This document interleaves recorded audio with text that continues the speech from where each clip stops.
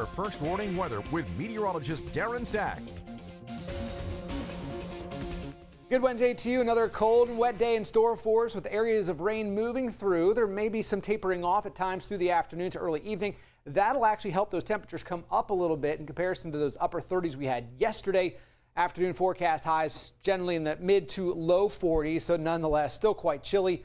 Be prepared for the rain today. It'll taper off briefly this afternoon and tonight, picking back up as we approach daybreak tomorrow morning. Otherwise, again, cloudy and cold again tonight. Mid to low 30s for the inland areas, upper 30s along the Grand Strand. It looks like most locations are going to stay above freezing. We may see a few spots along the border belt that may briefly dip to the freezing mark like we saw early this morning. The chance for any freezing rain is few and far between. It looks like if we see anything, it'll just be the chance for a few showers.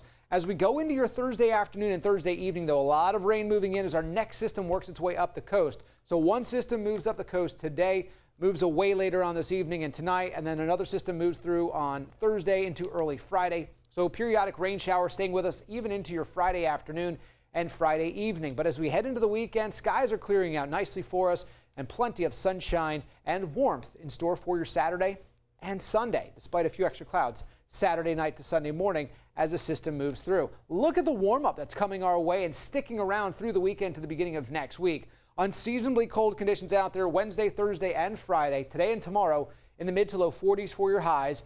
Friday, low 50s at best, but then we make a jump to the 60s, mid to upper 60s on Saturday, mid to upper 60s to around 70 degrees on Sunday, and on Monday even holding those mid 60s. So look forward to a much warmer weekend and just endure the fact that we have cloudy skies, chilly conditions, and periodic rain showers to stick around through the next 3 days. So have a great Wednesday and do what you can to stay warm and dry out there. Your latest news and weather updates, they can always be found on your website, carolinalive.com.